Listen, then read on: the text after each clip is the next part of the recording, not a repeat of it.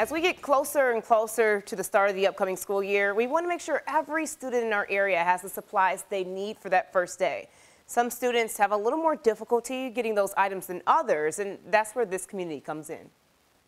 Y'all want to do a line and then pass one backpack at a time? In front of these volunteers is work, but behind their masks are smiles. That's what we're here for. An assembly line to pack book bags with school supplies for children at Home of the Innocents.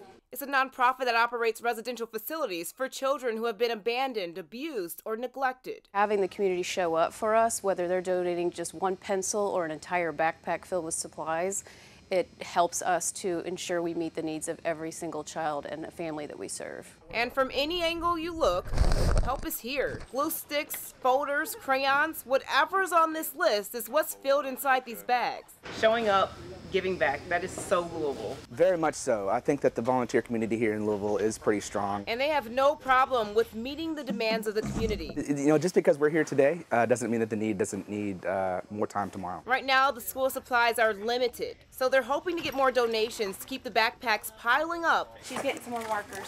Oh, okay. That way, no matter what color book bag a child gets, they're filled with the same shade of happy.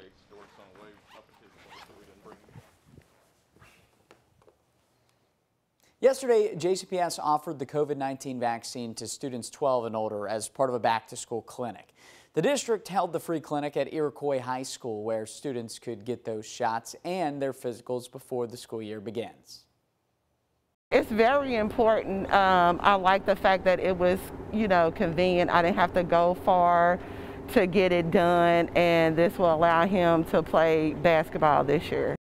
The district is offering another clinic today from 1 this afternoon until 4 at Wagner High School and another one tomorrow at Western High School from noon until 3.